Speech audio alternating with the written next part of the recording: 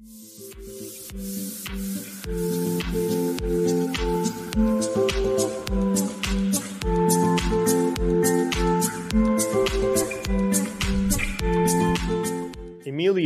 says, if I paint with single stage synthetic enamel, do I have to tack between coats? No, you never tack between single stage. Why? Because single stage is tacky in between coats. It's the literal paint. You're only going to be tacking before you paint. So right before you paint, you tack the whole vehicle down, and then you lay your 2 coats of acrylic or synthetic single stage enamel. Okay, you can go 2 or 3 heavy coats, but if you're shooting single stage thick, you only need 2 medium wet coats. And that's what we did on the Good Van project. And that's the video that you guys are going to be seeing tonight or tomorrow. I might just release it during the day tomorrow. I'm putting the final finishing touches on the video literally like today after this call right now. So yeah. VIP, I'm planning on painting with flames. Am I okay putting tape on the base coat, or should I use intercoat? You could do either or. An intercoat is basically a clear base coat. So you could either or, okay? You're okay masking directly over flashed and dried base coat, okay? As long as you're clearing it within 24 hours, you're good. You're good to go. So if you lay down your base, okay, you could basically just get your fine line tape. I would wait 45 minutes to an hour. Just let your base dry really well. And then start masking it up. Use your fine line tape. I like to use 1/8 thickness, 1/8 to 1/4 inch.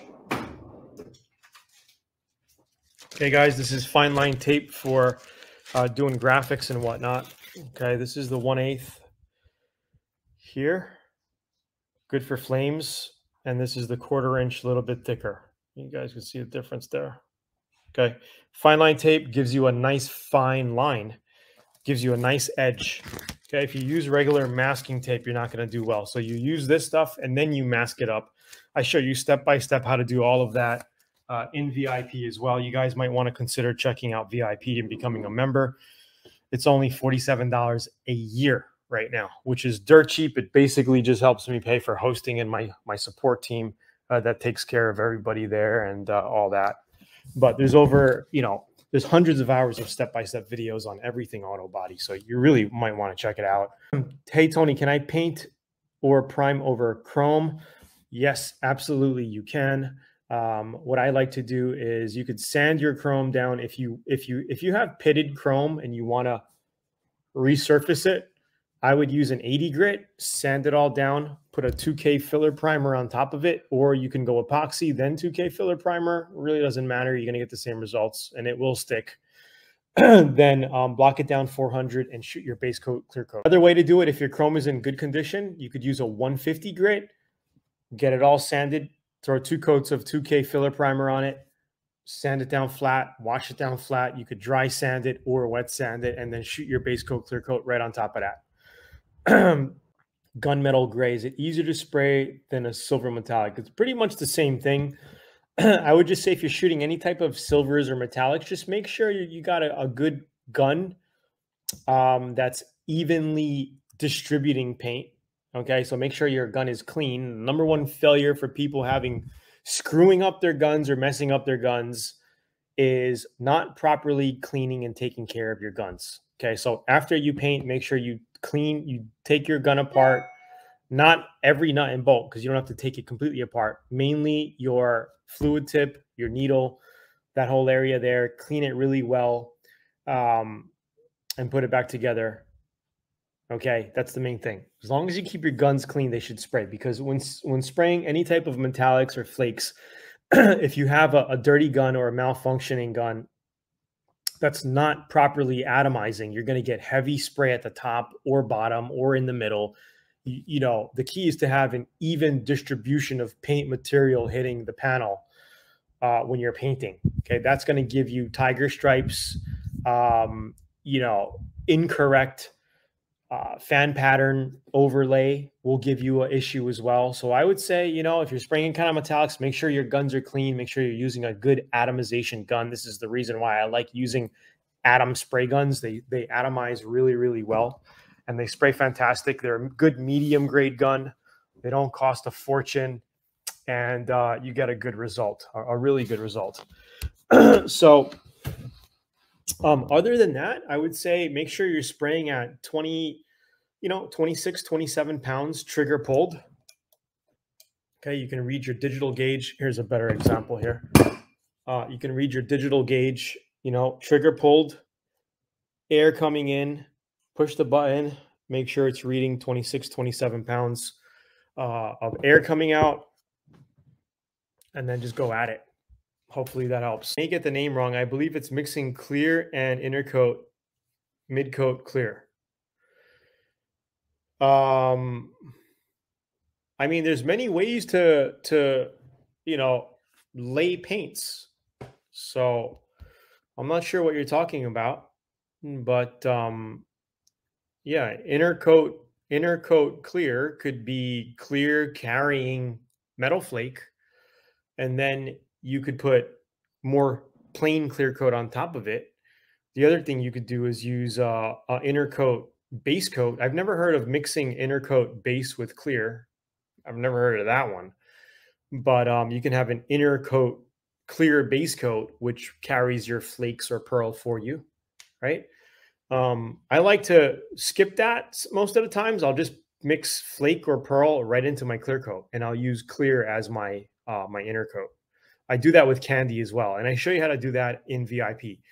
We basically use clear coat as a carrier to lay candy, because when you spray candy, the candy companies, the candy paint kits, they want to sell you their carrier, their candy carrier, which is the same thing as clear coat. So there's just many ways to do it, guys. And I break down my method, how I successfully shoot candies and flakes and pearls in Learn Autobody VIP. But you can also get the free training at learnautobodyandpaint.com, guys. Just click down below, register, get the free training right here. I'm dropping the link here, or check around here. If you're a newbie or advanced, you want to learn some cool tricks and tips, check it out. We've been helping people for over 10 years online. And a lot of our VIP guys make money with it. They open up their own body shops and what. Single stage be thinned out to use with airbrush? Yes, absolutely. Just add some reducer to it. So I would mix your single stage with your catalyst, with your hardener, whatever the mixing ratio is. Sometimes it's 8-to-1, sometimes it's 1-to-4. Whatever you're mixing, whatever paint brand you're using, mix up your single stage. Then after that, after your hardener and catalyst is mixed into it, then you can add 10-15% reducer to thin it out, so you can spray it out of an airbrush or a smaller tip size. Does VIP cover painting graphics on a car? For example, taking a superhero drawing and transfer it to a car or truck. We cover pinstriping and multi-tone graphics and flames.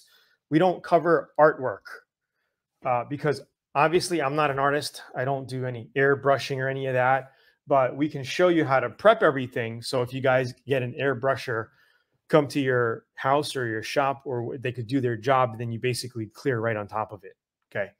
But we don't show you how to actually do artwork, like drawing a superhero. You know what I mean? Hey, Tony, what type of paint do you recommend having to paint underneath the car? I mean, differential transmission. You could use any single stage. I like single stage when painting motors, differentials and things like that. I would just use a solid single stage product. Like, this is a good product here. Where did it go? AIC is a good performance product. Okay, they make a good hard single stage enamel, but any single stage, or you can use undercoating. This is a good undercoating, tight seal. I like to use this underneath classic cars and whatnot, hit everything black with a rubberized undercoating. This is good stuff. Mixing pearl, is mixing a pearl with clear, then shooting just clear a good idea? Or should I shoot the regular 3-stage pearl? Well, if you're doing like a OEM job and you're painting like you know, you're trying to get to OEM and then they basically sell you the base, the inner, the pearl, and then the clear, right? I would just do it their way, okay? Because you're gonna have your own pearl inner coat, which you're gonna mix 1 to 1 with your reducer, okay? And spray that over your base coat. So you're going to spray your white base, whatever it is. You're going to spray your white pearl, whatever it is, and then you're going to put your clear coat on top. So, but if you're doing a custom job, you know, where you're not trying to color match or do an OEM type of thing, then absolutely, I always mix pearls or flake in my clear coat. You know, you could mix pearl in your clear coat and just lay 2 coats of pearl just like that, and not even have a clear coat over it, because the pearl is so fine it literally just mixes in and buries itself in the clear coat. So I've done many custom paint jobs where, you know, you just paint the custom bike. Say you did like a white base and then you just put some blue pearl in the clear coat, put 2 coats of clear, you're done. The only issue is if you have any runs. So you have to make sure when you paint, you're not, you know, you don't paint with runs. You got to make sure that you can lay down paint, lay it on thick and glossy without running or sagging. And that was kind of like one of my things. Like I was able to really paint. I still can paint really well without having any runs or sags. I guess I just have good, you know, paint flow and distance.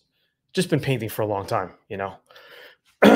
So hopefully that helps. Over a base coat and it did not turn out glossy. It looked flat. Where did I go wrong?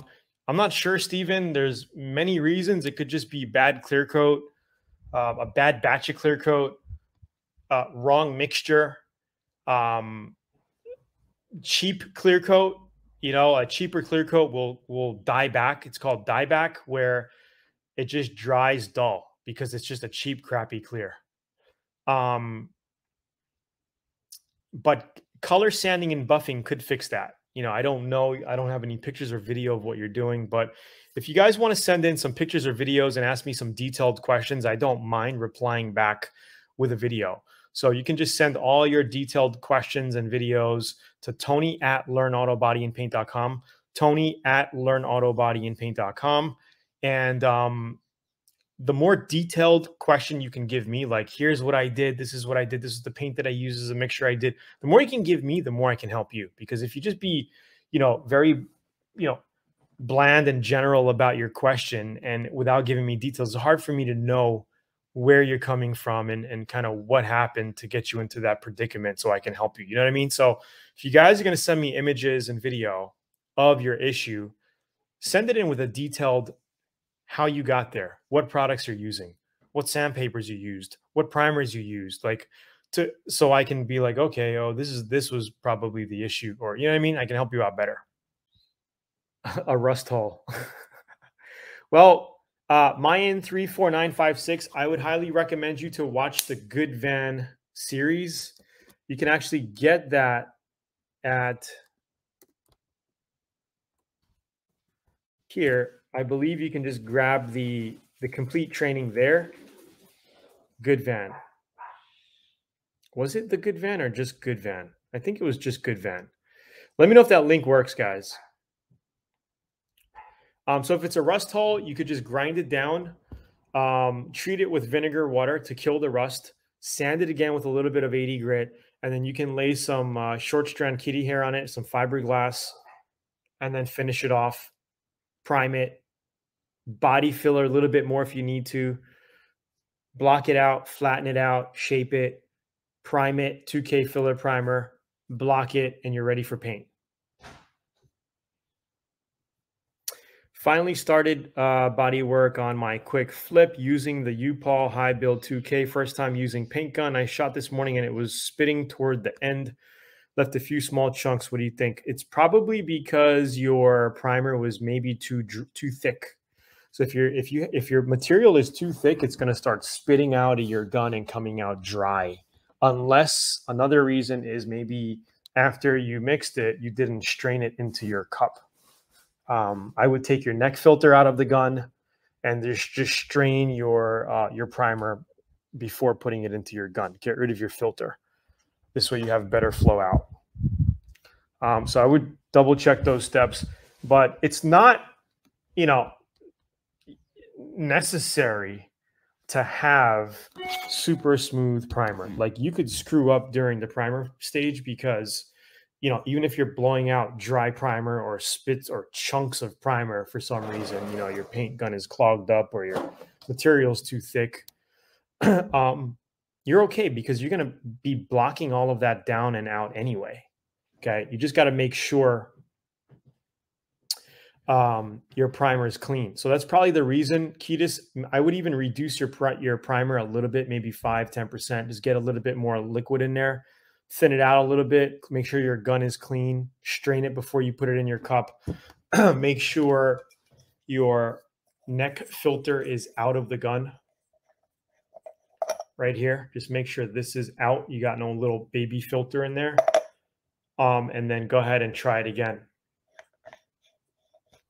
Okay, because, you know, sometimes primers get cakey out of the box. So if you have a new can of primer and it's been sitting for a while, you go ahead, you mix it. Sometimes the chunks don't break down as you're reducing it and mixing up your primer, which is going to give you some chunks coming out. You know, it's not a deal breaker. You let it dry and you block it out with 400, and then you're ready for paint. Tony, can you recommend a good quality pearl that's not too expensive? I like House of Color, but they're very expensive. But Zula has their own pearl brand called X Finishes. And you can just shop here, check these colors out. They have like about 10 to 15 different colors. I would check them out. I have a lot of X Finishes pearls that I've sprayed with. This is what it looks like here.